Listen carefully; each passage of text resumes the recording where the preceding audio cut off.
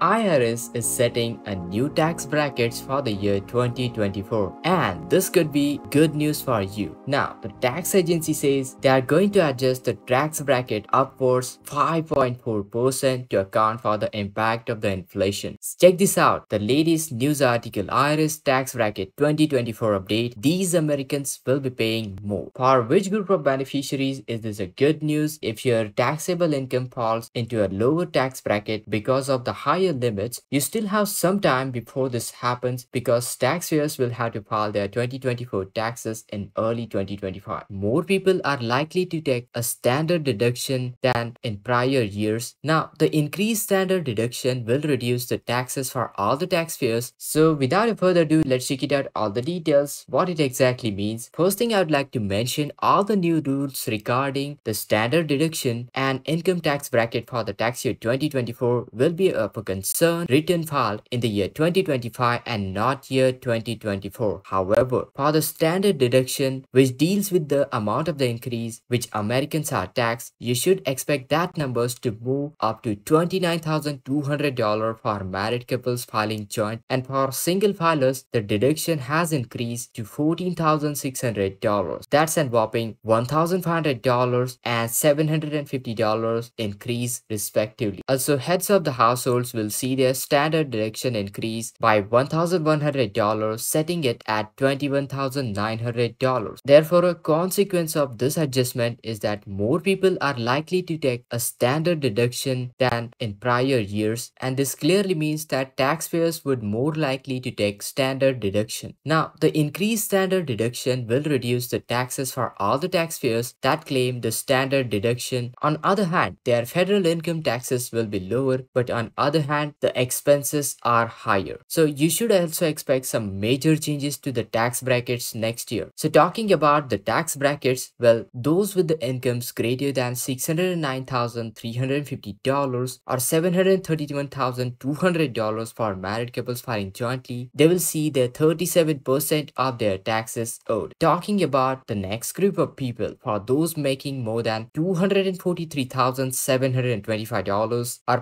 $487,450 for married couples filing jointly, that number moves to 32%. So these are the tax brackets for the next year. Now, down the income scale, and individuals making about $191,950 as individuals or $383,900 for married couples filing jointly, they will be going to owe 32% of their taxes. Talking about the next bracket, if you bring in $100,525 as individuals or $201,050 for married couples filing jointly, you expect to owe 24% taxes. Next group of recipients, American making more than $47,150 as individuals or $94,300 as married couples filing jointly, you'll be owing 22% of the taxes. And next group of people, those making incomes above or $23,200 for married couples filing jointly, you'll be going to owe 10% taxes. And additionally, anyone making less than that will have to pay 10% in taxes. And additionally, the alternative minimum tax exemption amount is changing, climbing it to $85,700 from $81,300 and disappearing at $609,350 instead of $578,150. Talking about the earned income tax credit, those will be slightly different this year based on the inflation numbers. You can expect a minimum credit of $7,830 instead of $7,430. Now, despite the array of the tax changes coming on your way in 2024, some of those things are staying exactly the same. The personal exemption for the tax year 2024 will be still zero, and there will be no limit on itemized deductions. So well, that's all the details about the tax bracket 2024 for the latest IRS tax brackets. Hope you found this video helpful. Make sure to hit that like, share this video, subscribe, and this is Kedar from How to Guys. See you in the next video.